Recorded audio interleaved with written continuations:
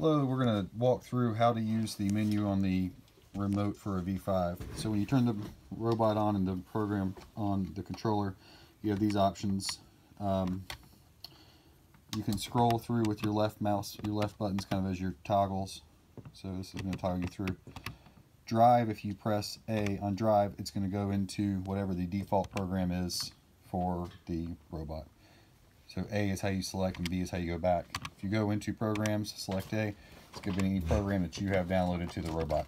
So on this one we have 5 programs downloaded. Once you go into a program by pressing A, you have a couple different options. Oh, get out of the way. There you go. You can do a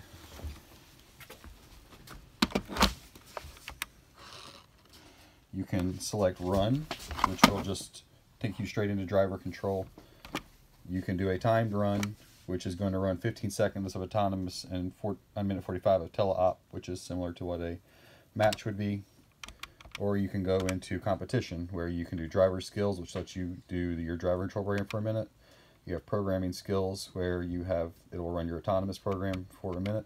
Or if we had other players hooked up, we could select that button there and run a practice match.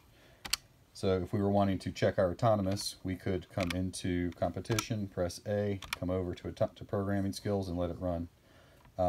If we wanted to check both of them for a competition, we go into time run, select A, then it's going to run the program. We don't want to do that right now. It's got a robot sitting over there. So it just ran the autonomous program, which was just to shoot a ball. Sorry, Brooklyn. That scared me. So always let your teammate know before you do that. And then just on off here. So again, come in your program, decide what you want to do. You want to do partner arcade. If you want to run, it's just going to let you drive. Come over here. Hey, Ben. Timed run.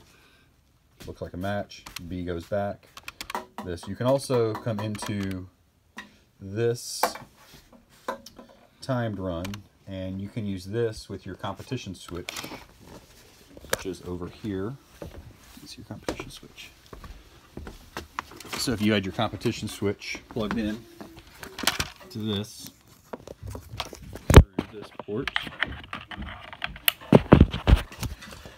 you could select which portion of the program you wanted to run, driver or autonomous, this way, just going into run.